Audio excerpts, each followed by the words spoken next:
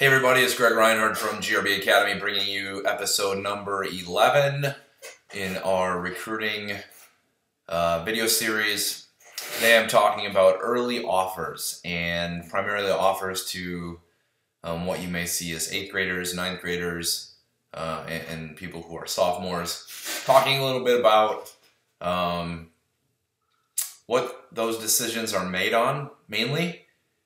I know it's a big question is how can schools go out and commit a kid, he doesn't do this good, he doesn't do that good, or he's a good player, but he's, this or that. So thought I would just shed what I think are 5 things that colleges make those decisions on. So 1, I think colleges recruit skills that are college ready. So if you have an 8th grader, 9th grader, sophomore, and he is already at a college runner speed. He's super fast.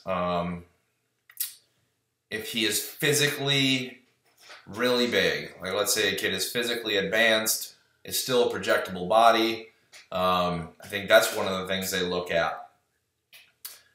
If, in terms of a pitcher, if the breaking ball is really, really good early and it's got really good spin, generally, that's the thing that they look at and say, well, the velocity will come later because the arm path is clean and the breaking ball is super tight. Those are things that colleges don't need to guess on because they're already ready. So if a player is really good and shows some of these traits that maybe are ready for the college level, then they make some of those decisions. That's the first line of items I think they look at. The second line, tools that don't leave. Baseball IQ, super important. You can tell a kid who's super advanced and understanding the game, he plays it a lot differently than everyone else at his age. That's a big one. Maturity, how they handle themselves on the field and off the field. I think it's a big one is colleges, they love seeing a kid who's super mature on the field. He has the IQ, that's great. They get him off the phone, they get him on a phone call, or get talking to him and they realize that this kid is mature beyond his age, has a great understanding of how to be a good person, and then he has a really strong work ethic. I think those things combined kind of make, that IQ, maturity, work ethic package something that never goes away for the most part. That's a key piece to colleges moving early on a player. The third thing I would say is they watch a lot of in-game production. If they see a guy play quite a few times and they just realize that every time he plays, he's at a super high level, super consistent, and very advanced against his peers, I think that makes colleges feel very comfortable in knowing that, okay, he's got some tools that play at our level, he's mature, and every time I've seen him, he's been really good, and it doesn't look like he's playing against his age level. It looks like he's playing down. Or if you got a kid who's playing up by a year or two, and he still stands out, like in-game matters a lot. Fourth thing I would say is projection. You just look at a guy and you're like, okay, he's super thin. We can add 25 pounds here. Mom and dad are taller. He probably got 3 more inches, 4 more inches to grow. He might have a really square shoulder frame as he's a pitcher, or be tall and thin with a really loose action that really plays on the mound down the road. And as you add weight, you can definitely see that there's fast twitch and it's going to throw harder, or he's going to be he swings really well and the bat path is really good and there's a lot more juice there in the bat once he physically matures. So there's got to be some level of projection. And then the last thing I think is interesting, and I talked about this with skills that are college ready, is a lot of guys with pitchers will look at the spin. He's got a super tight fastball spin or super tight breaking ball spin. I've heard all sorts of methods. I've heard the add 14, add 16 miles per hour to his breaking ball if it's super tight, and that's what his top side maybe is when he matures. I've heard a lot of goofy things, but ultimately, like, plus spin generally matters.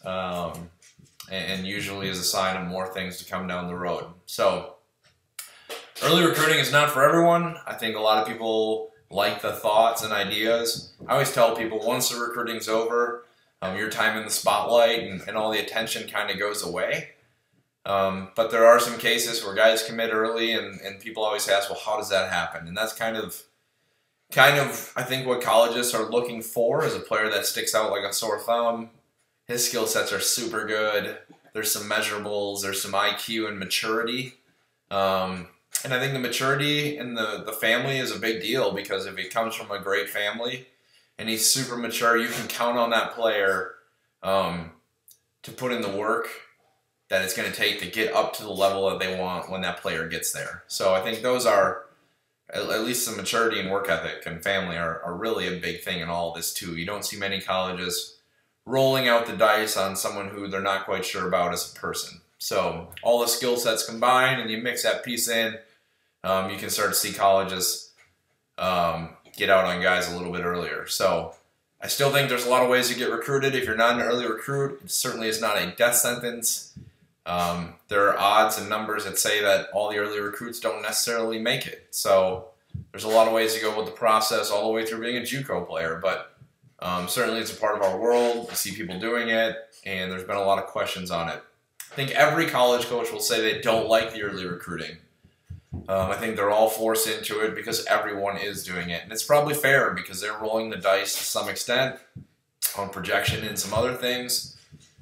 And I think everyone in the world would love to just recruit kids who are 17, 18, or 19 years old and physically a lot closer. But that's not the world we're living in right now. Until the NCAA changes something, I think it'll be here for a long time. So that's really five key elements that I think go into a player being recruited early. So that's episode 11. I hope you enjoyed. Please take a minute to subscribe if you are not subscribed, and we will see you soon. Bye.